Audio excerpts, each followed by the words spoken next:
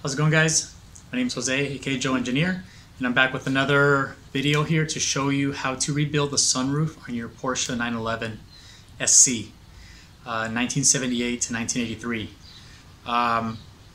So if your sunroof is malfunctioning for any reason, if it's stuck open, stuck closed, making weird noises, or only one side moves and the other one sticks while you hit the button, or otherwise if it's just not functioning properly, follow along and I'll show you how to take it apart, rebuild it, and reinstall it.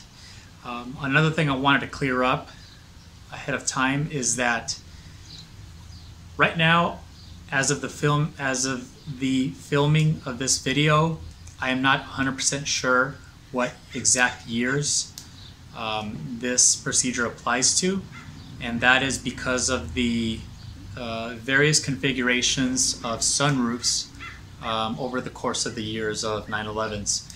I'll explain a little bit more with some diagrams as I go on, but if you come across this video and it's been a while since I filmed it, look at the description in the video to find out exactly what years this procedure applies to. But for now, for this, as of the filming of this video, we're going to say this applies to Porsche 911 SCs 1978 to 1983.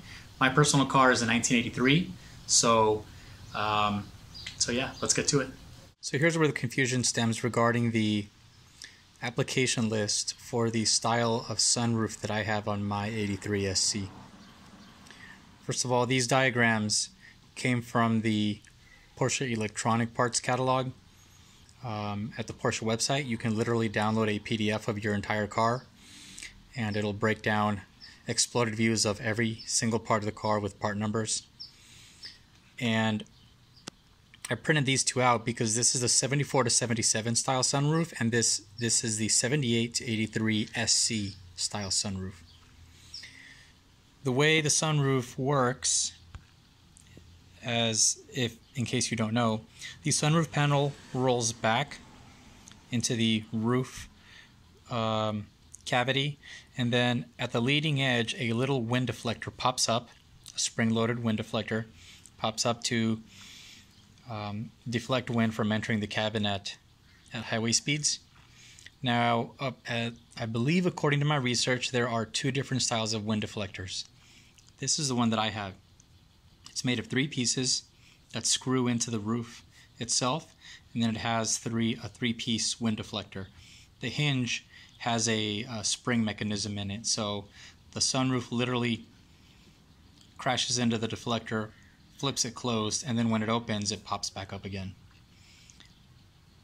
Now, to my understanding, there is a different style, an updated style of wind deflector, which is a 1-piece, and it has these 2 little kind of spring-loaded arms or kickstands. I'm not sure if it flips forward or backward, but it essentially does the same thing. When the sunroof closes, it causes this deflector to flip closed. Now, the interesting thing is that I've looked at the electronics parts catalogs for the newer G-body 911s, and up to 1989, they use this style, the 1-piece with the little kickstands. The earlier cars, 74 to 77, use this style, and any of the earlier 911s, long hoods, also have this same style of wind deflector. Now, this 78 to 83, for some reason, lists both. You can see it lists the early style wind deflector, and it also shows the newer style wind deflector. I'm assuming what's happening here is that maybe 78 to 83 was a transition year where they probably used both types of wind deflectors within this model range, depending on the inventory of their parts bin at the time. I went ahead and did some more research in other sources, and this book wasn't very much help. The procedure to rebuild your sunroof is very general, and I think they kind of shy away from any any specific differences, especially because it tells you here applicable years, all coupe years. So they're trying to be as general as possible, and they don't even recognize that distinction. However, the Bentley manual, specifically for SCs 78 to 83, shows in the sunroof rebuild section, it shows a newer style deflector with the kickstands. And it explains in the photos how to service this exact style with the newer, with the kickstands in it. So, yeah. So to kind of sum it all up, I believe that 78 to 83 may have both styles of sunroof wind deflectors in them. Feel free to comment what year your car is and what style deflector you have, and whether or not you believe that it's original to the car or not. But the one that I will be covering is this style, the 3-piece, which is also the earlier style, 74 to 77. However, I do have reason to believe that my wind deflector and entire sunroof assembly is original to my car. And apart from the subtle differences in the wind deflector styles, the remainder of the assembly, the mechanism, the cables, the motor, is all fairly basically the same. One big distinction that I wanted to point out is that the sunroof panel has 4 little plastic ramps that help push the front edge of the sunroof panel over the deflector assembly. And mine has this style of guides. And I found this out after the fact because while I was rebuilding or getting ready to do my rebuild, I ordered all the parts ahead of time for 78 to 83, and I bought 4 of these guides, number 49, which ends up being used in the newer style deflector. So I had to return these, and I had to order a set of these for the earlier style. So that's when I found out that there was some overlap between the styles of deflectors for this model year range. So that's a quick crash course into 911 sunroofs. I hope it wasn't too confusing, but to sum it all up, we will be repairing the 74 to 77 style sunroof assembly on a 1983 911, which should be correct, also based on these diagrams. So here's what my sunroof does. Something hangs up on or slips on the driver's side. So the first step in repairing your sunroof is, if it's still operational, retract it 4 inches back. Since my sunroof is not operational, I'm just going to retract it as much as I can to expose this front edge here, because I need to get in here and release some clips so that the sunroof panel headliner piece can pop off the bottom of the sunroof panel, and you need to access that from the front edge right here. So if you've been successfully able to expose the front edge of the sunroof panel, grab a plastic trim tool with a bit of a kind of a pry bar type of thing going on, and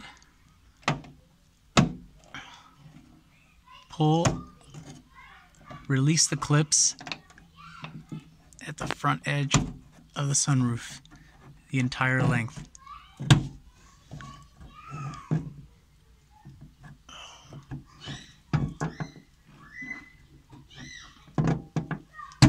There we go.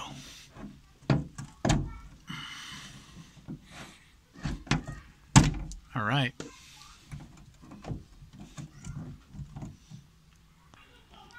Next, push the panel back as far as you can into the headliner. There we go. Till about right there. At the front corners of the sunroof, there are 2 bolts on each side. that secure the sunroof panel to 2 clips. Remove all 4 of these bolts. Looks like these come off with a 8mm socket. They're really tiny.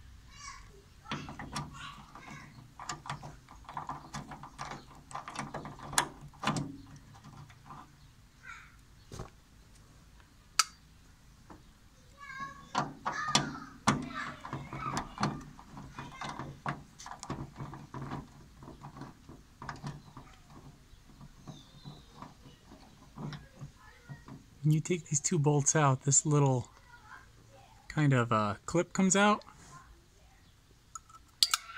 Very thin sheet metal clip. And then this other clip also comes out. And now you should be able to pop the sunroof panel off.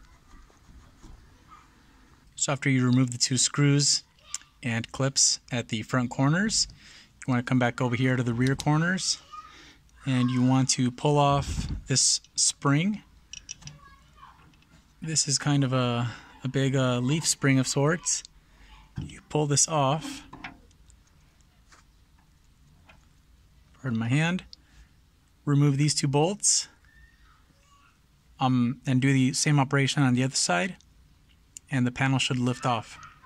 Now, one thing I just noticed on my car, my leaf spring is missing. If you look back at the original one,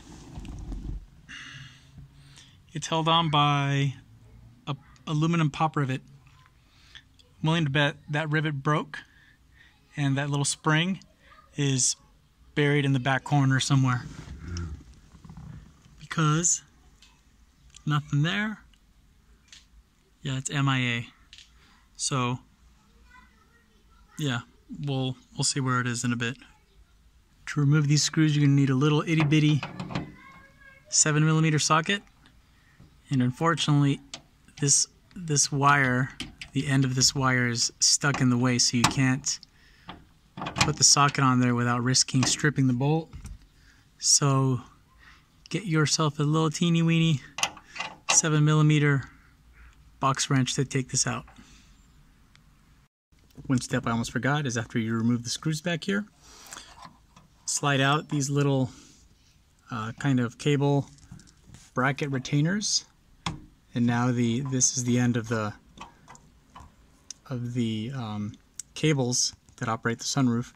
But once you slide this little cover out, now these are loose and they're not attached to the sunroof anymore. Do the same on both sides and the panel should pop out. The Bentley manual recommends that you tape off the front edge of the sunroof opening on the car to protect the paint. My paint is far from pristine, but I felt like it was pretty solid advice, so go ahead and do that, and then you should be able to pop the panel off very carefully with your hands. After you've released the hardware from all 4 corners, you should be able to support the front of the panel from the inside, push up, and you can see how it is coming off. And now it's completely released. And I guess that was the reason why we taped the front of the opening, so that if this is resting on top of the paint, you're not accidentally scratching it with this sharp metal edge here. So I'm going to put the camera down and lift this off because it's actually surprisingly heavy. Let's do a quick segue here and find out how much our OE factory steel sunroof panel weighs. This is just the panel by itself, not including the mechanism and all the other hardware. So I'm just barely holding it with my fingertips. It's almost 10 pounds. 10 pounds of steel hanging up at the top of the highest point on the car. So I understand why all the hot rodders take these out and weld the roof shut for weight savings. But not us. we're gonna fix it, make it work, because I have no AC and I like the sun. Look how crusty this whole assembly is. This thing here at the front is a wind deflector that as soon as the sunroof opens is supposed to pop up, but it's all jammed. If I barely put a little bit of finger pressure on it, then it pops up to its normal position. And then when the sunroof closes, pushes it back down. But this is totally jammed up, in addition to whatever's going on with the cables. So we got to take this entire assembly out, clean it up, see what's broken, and then put it back together.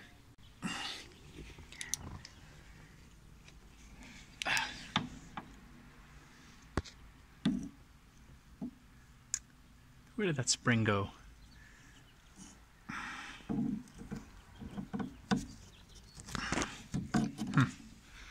don't see it. I don't know where it went.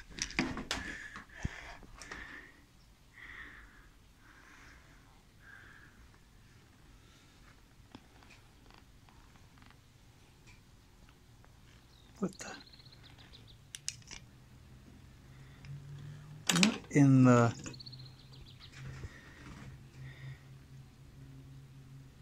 Okay, so how did the broken spring that was over there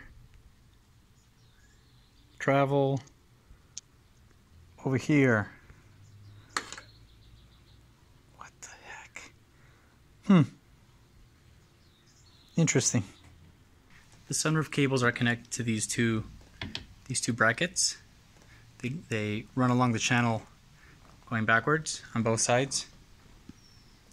But before you can retract the cables to inspect them and for damage and whatnot, you need to remove the entire all these brackets in here, the wind deflector and these sliding mechanisms here, and they all come out using these Phillips screws on top.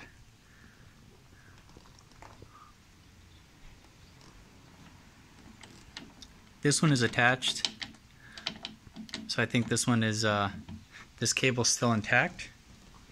But over here, this guy slides around. This cable may be broken, I'm not sure. We'll find out as soon as we disassemble it. After you've removed all the aluminum air deflector and side pieces, take a look at the entire channel and watch out for little things like these guys right here. They are little,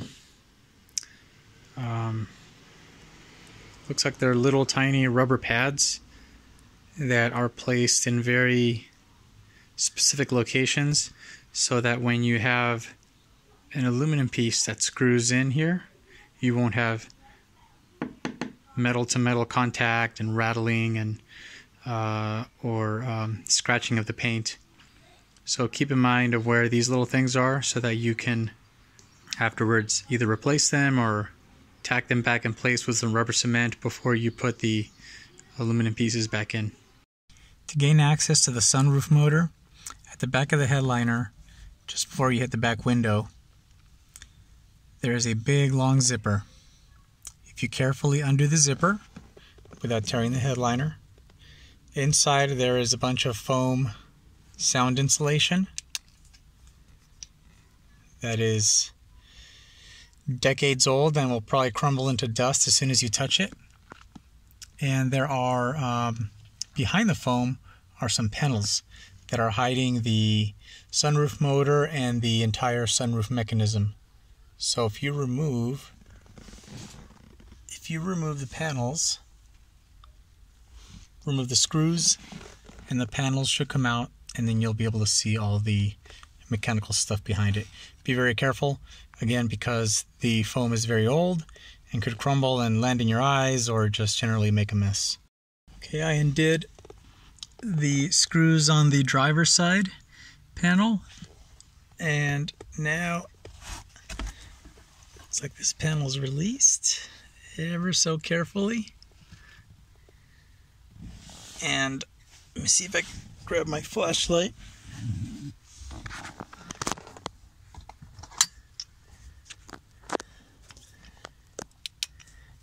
There we go. There's another panel over here. We'll pull that one out in a bit. But you can see the sunroof motor and some wiring, and looks like some, pardon the condition of my headliner, mine's all torn up. You can see what are these?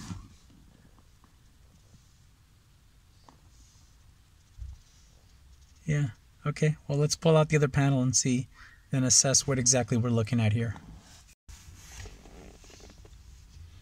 Here's the other panel on the passenger side. They're just little cardboard panels with some little clips on the back side and screws along the front edge. Here's what those panels look like out of the car. Here's the driver's side one, passenger side one.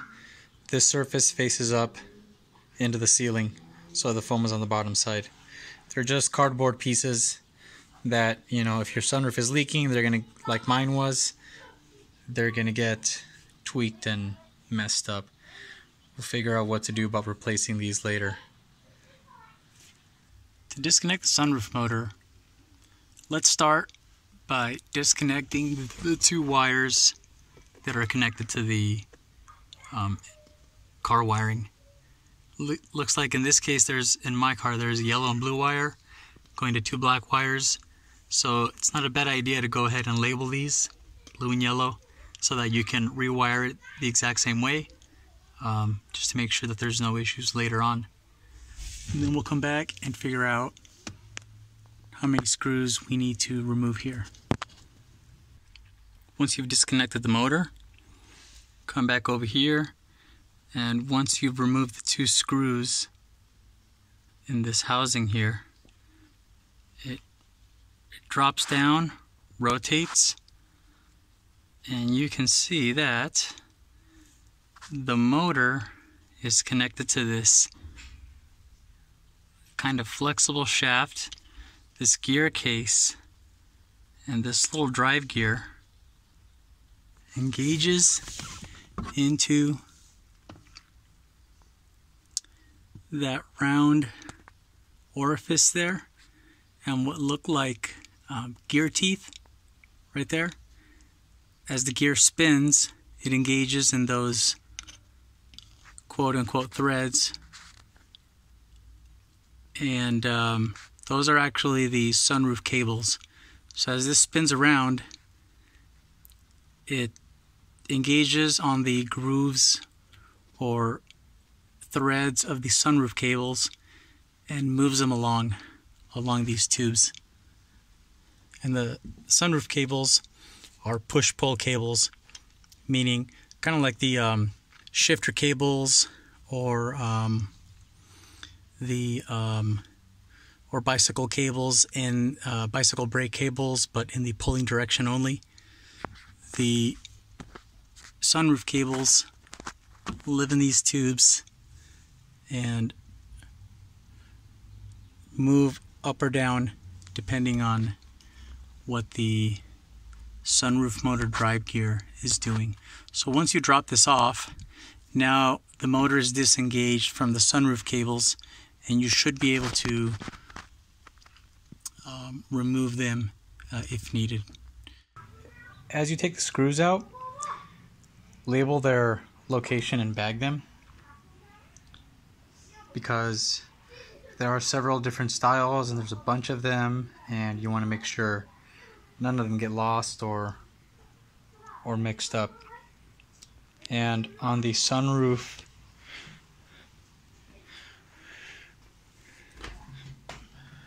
components themselves, these are mainly handmade or hand-fitted components. So even though technically this right piece and left piece should be exactly the same. You don't know the history of the car, if it's been in any accidents, or because the bodies of the cars are largely handmade, you want to just make sure that you label everything in its original locations, just in case there are some slight variations in each part, so that you can make sure and put everything back in its original location and avoid any problems. Remember that the problems that you uncover will vary from car to car. In my case, I went ahead and pulled up on this aluminum channel here, and I was able to slide out this this bracket, and I realized that the end of the cable is not attached to this. It's supposed to go, the cable is supposed to be inserted in that hole, and as you can see, it is staked in two locations. You can see the notches there where it was hit with a chisel or something to secure it in place. So the end of the cable is probably buried down in the channel somewhere back inside.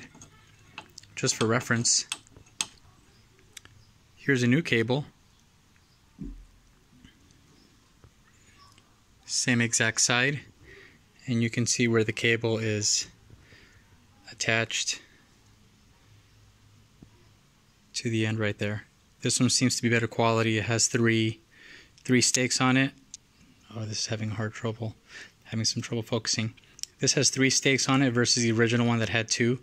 So this is a replacement cable that will be going in here. So on this side, after removing the broken sunroof cable bracket, sliding it out from inside this channel, now I can pull this whole rail out.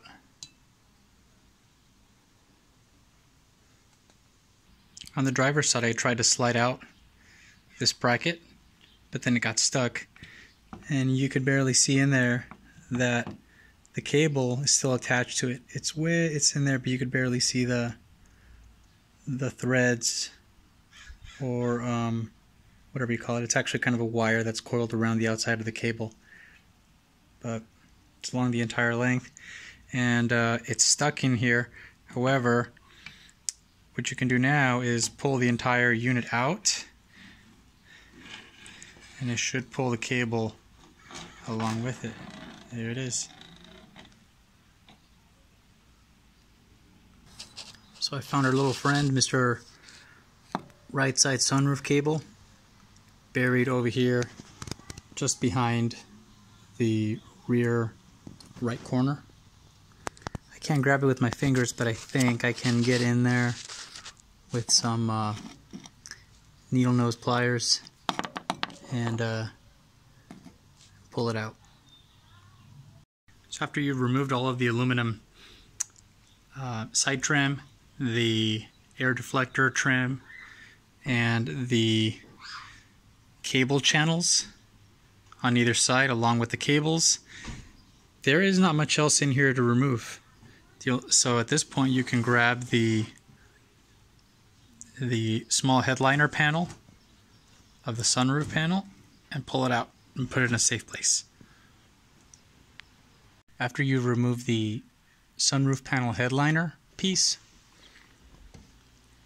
come into this cavity where the sunroof lives, when it's retracted, between the roof sheet metal and the headliner, and clean as much as you can out of here.